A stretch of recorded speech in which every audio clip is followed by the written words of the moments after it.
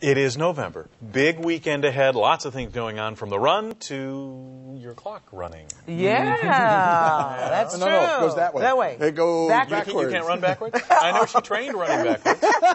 Take a look. Here we go. We're going back to standard time this weekend. We fall back. So Saturday night, before you retire, turn your clock back 1 hour. Now, for most of us, that's a couple of buttons to push, but actually we're going to get the hour of sleep that we lost in the spring. It will come back for us as we go back to standard time. And that's very seasonable. I mean, it's the first weekend of November. That's when we usually do that.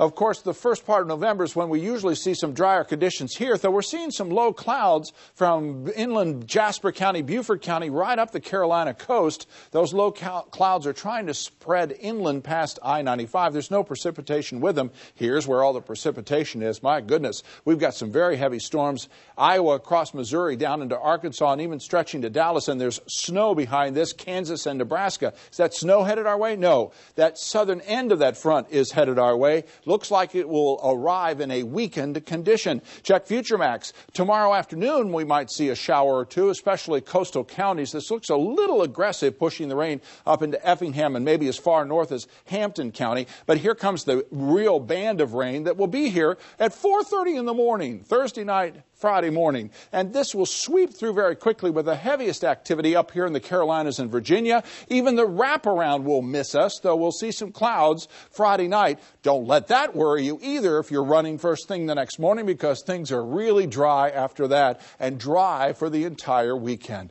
Temperatures cooling quickly with our clearing skies. See the blue following right down the west edge of the I-95 corridor. We're still at 54 degrees here in Savannah currently, 52 at WTOC with a 90% relative humidity. Our winds are currently calm. We made it up to 67 for a high today. Our official high was 70 degrees after a morning low of 42. We've been as cool as 33 degrees, almost 10 inches now below normal in rainfall. As we watch this approaching front, which splits into two areas of low pressure, the more dominant fades away. This becomes the more dominant then later in the forecast period as it passes off the Carolina coast. High pressure zipping to the northeast, and that sets up this northeasterly flow. That's what the runners will be facing first thing Saturday morning as we go for the Rock and Roll Marathon. So your Max 11 forecast for tonight is actually pretty quiet. Mostly fair skies, not quite as cool. Northeast breeze will have an overnight low of 47.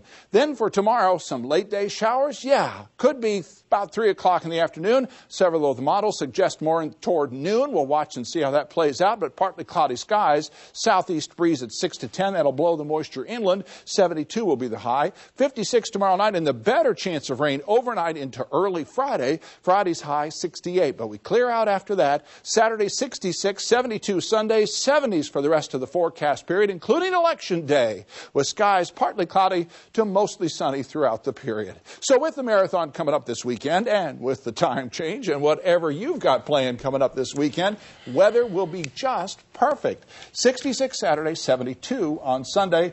Follow us on Twitter at Big John Weather. Have a great day tomorrow. Thanks.